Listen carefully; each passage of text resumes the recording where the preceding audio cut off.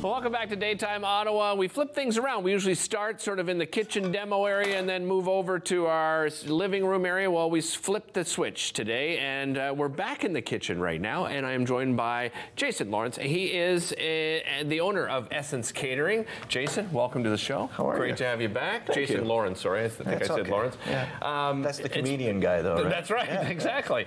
Let's talk about Essence. You know, you've been around for quite some time now. Tell us. 18 years? Yeah. Great success story. Tell me about. I mean, we're around. It is. You're still here. Yeah, we're right? still here. Tell me about the beginnings. Yeah, I know you're classically trained, right? Le Cordon Bleu, right? Yeah, I went to school for a little bit. Yeah, but I was fortunate to work in some different places. Yeah, you went Toronto, Montreal, Dallas, and ended up here in Ottawa. Never intended to stay in Ottawa. Really? But it's a beautiful city. Had children. We're here now for good. Nice. And Ottawa's been really good to us over the years, right? I've always kept the business kind of small, and it's worked out okay. I love it. Yeah, and you do a mixture, right? You do catering, small plates, cocktails. You also do sit down, right? Yeah, I focus on some higher end events that are generally a little smaller. I mean, we do have our large events, but I don't really do a lot in the way of corporate catering. Right. It never made me happy, so I stayed away from it. Probably could have been more successful had I done it, but whatever. It's all good. You're going to teach me how to do something here today on the show. Some pasta. Right? So we've been making a lot of pasta over the last couple of years, and what our goal here today is to kind of just show you how we make one of these multicolored pastas. Okay. Then we're going to, if we have enough time, we're going to make two shapes out of it. All right. So here we've got this thing going, and the whole idea with pasta, of course, we probably should have made sure that we had it on a wider setting. We're going right into something large here. Okay, I see. But you want me to turn it down or up or what? Go to like 8. Okay.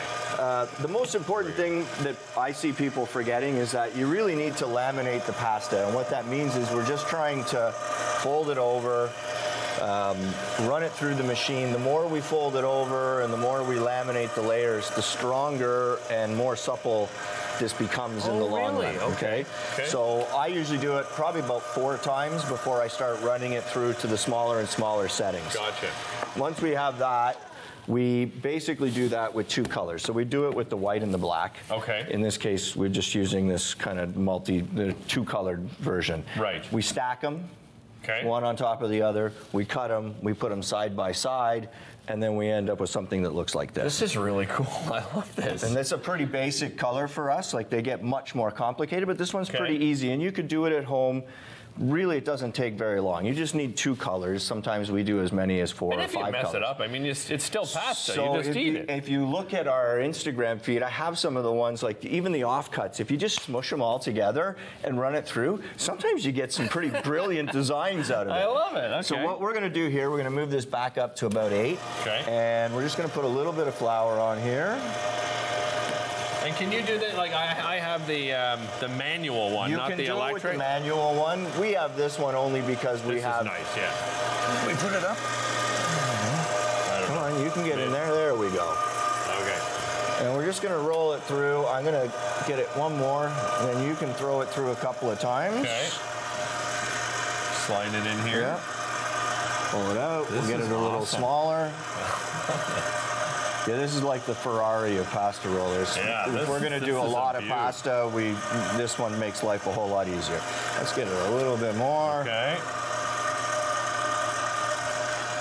Let's go down one more. Okay. Yeah, keep going, because we're going to spend a little time making the shapes. Okay. One more. It's not hard, is it? Like you can see, you can get it done pretty quick. This is amazing. It's so different from the old one I have.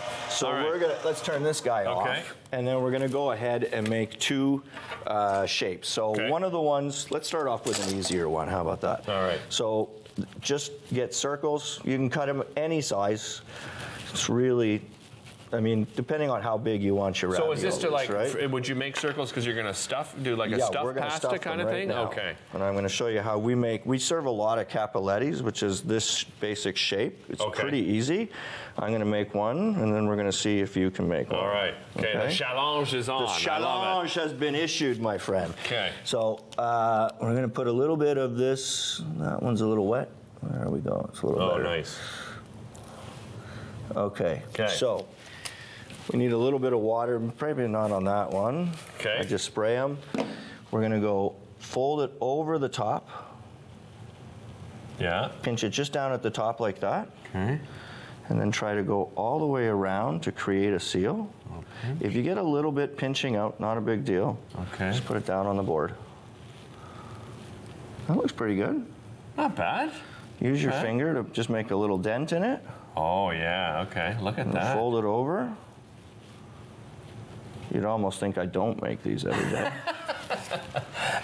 Okay, we'll do one more. Oh, okay, you're bringing it like right over. Yeah. Okay, I got And you just now. seal it. There, look at that. That's actually not bad. Now flip it over on the other side. Okay.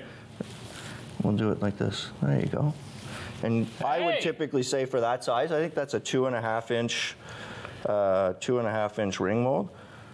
I would probably serve like 5 of those with something else, whether it's a vegetables or you know, whatever sauce you're going to use. Kind of thought this was like the segue into getting another. We'll do another show where we'll do sauces, right? Oh, so nice! We'll I love it. We'll bring these in. This must be a busy time of year for you, right? The weddings are coming up and that sort of thing, or are you doing more? It's funny how we went from nothing to everything, right? You know, there was nothing for 3 years, and now everybody needs everything on Tuesday. Yeah. So yeah, it's a pretty busy time of the year, but there's always some bookings that are available. Okay. Maybe not now. I think until the end of June, there's a couple of openings here and there. It's been really consistent. It's like people were dying to throw parties again. Yeah, absolutely. Yeah. Well, listen, all you have to do is look at the reviews, by the way, on Essence Catering, and how much, you know, you've got just I think you're like a 4.8 out of 5 on Google reviews right now. The only non-5-star review I ever had was someone who didn't use my service. So I mean, I don't know. That is typical. I've heard from other chefs as well. Yeah, what are you gonna do? Great to see you again, man. Yeah, Thank you so much. EssenceCatering.ca to find out more information. Don't forget, you got to book now. We'll be right back after this.